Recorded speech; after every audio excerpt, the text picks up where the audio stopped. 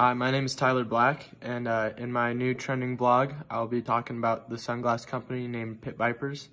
Primarily made for winter sports such as skiing, but they have taken a big turn now. These sunglasses have become very popular with the youth lately due to many reasons. One of the first reasons is how the company advertises these unique glasses. They sponsor the most well-known and extreme athletes and models to reach their target market a lot easier. They also have a very comical approach on their social media pages and main websites, which help their customers feel more connected to their company. So, for example, I'm going to quote their main website page, which says, "Voted number 69th best sunglass brand page by your mom." Think you've got something worthy enough for us to throw up on our social media? Go ahead, try us.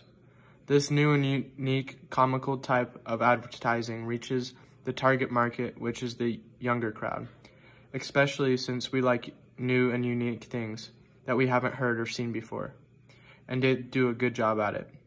In the statement above, I quoted, it proves they are trying to influence the buyer to buy a pair of their sunglasses and post it on social media to try and be sponsored and be posted on their social media. This is very effective advertising, never before seen until now. They have every social media platform you could think of and are very popular on all of them. So the history of the Pit Vipers, they were founded on a simple principle: sunglasses that could be taken a beating.